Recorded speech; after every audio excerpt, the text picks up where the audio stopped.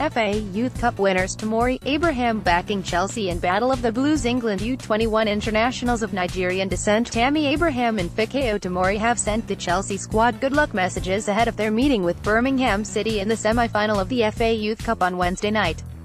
Abraham and Tomori have fond memories of this competition, having won it twice with Chelsea in the 2014-15 and 2015-16 seasons. Chelsea tweeted, "Our under-18s are in FA Youth Cup semi-final action tomorrow, kick-off, 7 p.m.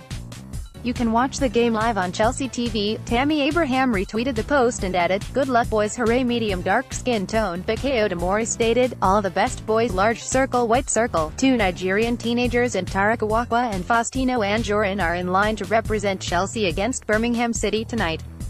Olaina is the only player in the current Super Eagles squad to have won the FA Youth Cup. The right-back was an important member of the Chelsea squad that lifted the trophy in 2014 and 2015. Io Kingsley photo credit, ChelseaFC.com.